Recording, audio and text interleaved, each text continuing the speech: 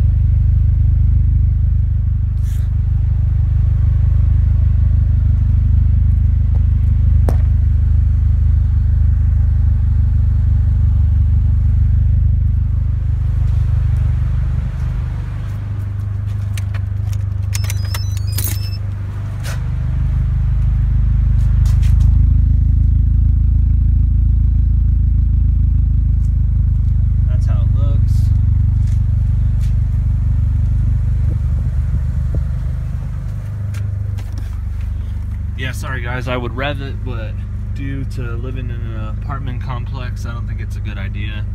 You know, I already have some problems with the neighbors, I guess.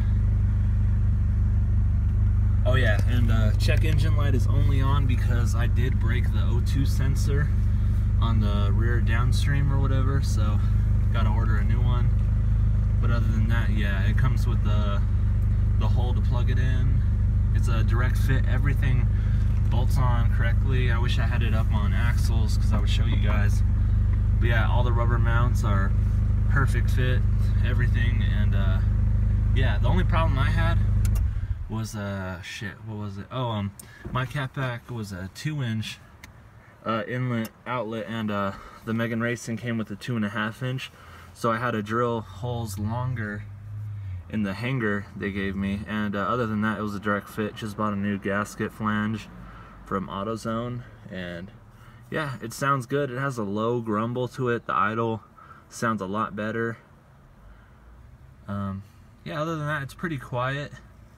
You know, I was thinking of straight piping the whole thing, but due to emissions here in Nevada, I'm not 100% sure if that would fly or not. So yeah, sorry for the crappy video, guys.